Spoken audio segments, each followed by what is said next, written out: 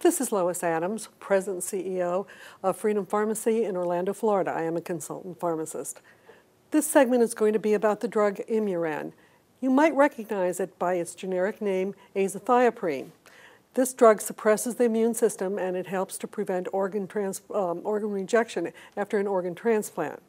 It's also used to treat diseases where the immune system is flawed, such as in ulcerative colitis, rheumatoid arthritis, and lupus. Usually it's taken once or twice a day after meals. Dosage is adjusted upward when you're talking about rheumatoid arthritis, so you get the proper dose, but it starts at a high dose when you're treating transplantation and organ rejection. Side effects are gastrointestinal, and that's we talk about nausea and vomiting, and also muscle aches, very much like flu symptoms.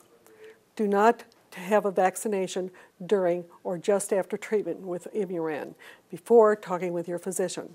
And stay away from people who are ill, and wash your hands as often as possible to avoid contracting illnesses. Stay away from crowds. Patients with immunocompromised systems have a tendency to contract illness much, much more quickly.